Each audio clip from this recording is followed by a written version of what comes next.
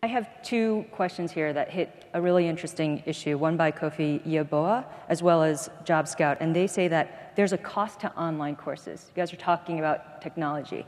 There's a cost to online courses, the cost of the access to the internet. In some countries, people need to pay for the internet.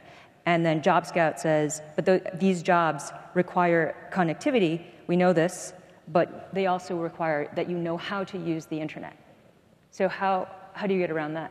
How do you have those people who aren't as, don't have that same level of knowledge about the internet become connected? No, that's the partnership, and you know, Minister Lois would. I mean, that's what government can. That's the big part of what government can assist in. Sí, bueno, es una tarea que realmente.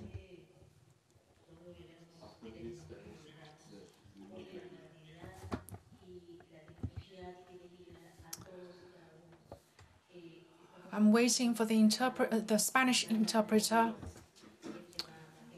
The Spanish interpreter is not speaking.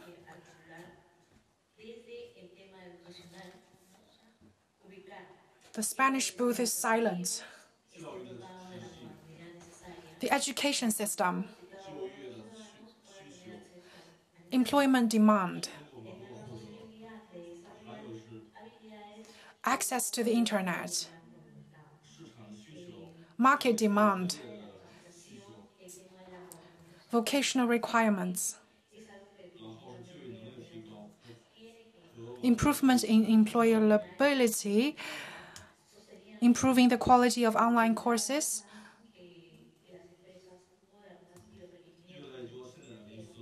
more and more companies